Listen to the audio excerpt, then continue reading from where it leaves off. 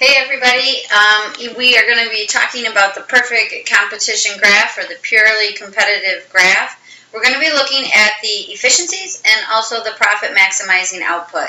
You want to feel comfortable in being able to draw these and recognize where these different efficiencies and output is located on the graph. So the first thing to recognize here is that, especially for an FRQ, you are expected to know that for a perfectly competitive firm, that you need to have two graphs in order to be able to clearly represent what is going on. The perfectly competitive firm is known as a price taker, meaning that it takes the price from the industry. And so what you see here is our standard supply and demand graph. You have your price and your quantity. And with that, the market is determining the price of what the product is that's being sold at. We could use, for example, broccoli, because that's an agricultural product. We don't have a brand name associated with it. And so with that, we have a price here of P1. The dotted line that you see going across is a way to say that the firm is a price taker. And so what you're showing here is that it is getting the price from the industry, and that is how the firm decides it. The best way to represent your demand curve, and one that I expect to see on any FRQ, or it will be marked down for not being labeled completely right, is to have Mr. Dark represented along that curve. So you have marginal revenue equals demand equals average revenue equals the price. You have your marginal cost curve that looks the same, and then you also have your ATC curve. They have the AC, but again, it best for me would be labeled ATC. And with that, then, you're able to look and see how the different cost curves and the demand curve interact with one another in order to determine the efficiencies and the profit maximizing output. And so that's what we're going to go over here, are the different efficiencies and the profit maximizing output. The formulas are key. You need to have these memorized in order to be able to find out what they are and use them on the graph. So the first one that we're looking at is the profit maximizing output. The formula for that one is MR equals MC. And in this case here, you have your MR curve, which is your demand curve. You have your marginal cost curve. And where those two intersect is giving you this profit maximizing output. Another efficiency that we have talked about is allocative efficiency, producing that right mix of goods. We've talked about it before with like marginal benefit equals marginal cost, and we've also had it with supply equals demand. Well, another formula that we're going to use here for allocative efficiency is price equals marginal cost.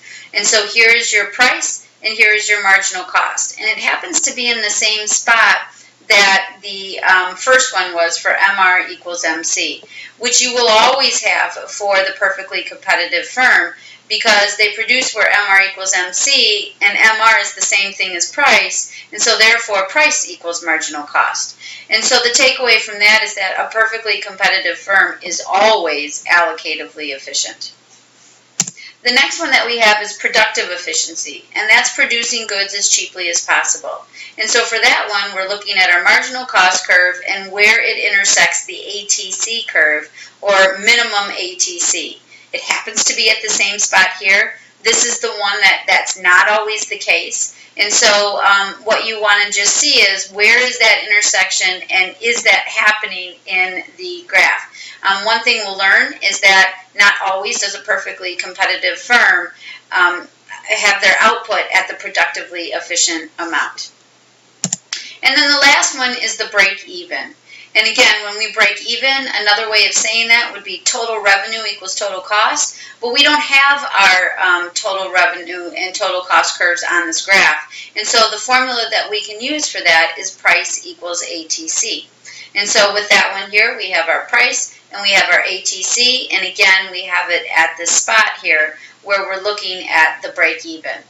Well, this is one like productive efficiency, where it doesn't always happen for a perfectly competitive firm, but in the long run, that situation does arise.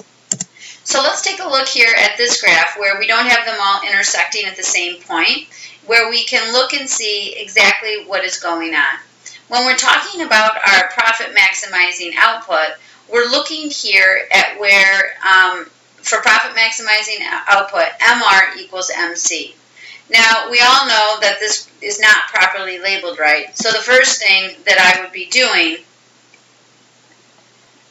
is I would be moving Mr. Dark over here to right along where that price curve is, because the marginal revenue equals the demand equals the average revenue. And that's what we're showing there by looking and labeling it in this way.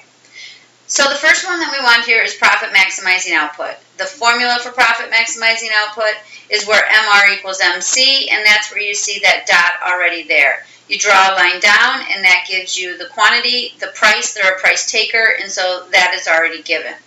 Allocative efficiency, if you remember that formula, the formula is price equals marginal cost. Well, for a perfectly competitive firm, they are always allocatively efficient. And so quite honestly, that green dot that we saw before is something that you can use again in order to be able to represent that. Now, productive efficiency. That's where we are producing goods as cheaply as possible. And so for that one, we're looking here where marginal cost equals the average total cost. And so if I am taking that dot, I am putting it right here where those two intersect, and that is going to give me the productively efficient amount. So one more time in going through our formulas, you've got to somehow or another remember these. For the profit maximizing output, we're looking here at where MR equals MC. For the allocatively efficient, this one here, we're looking at where price equals marginal cost.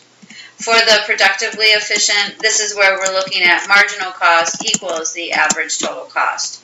Do whatever you need to do in order to memorize these formulas, because they're not going to go away, and you're just going to use them on graph after graph.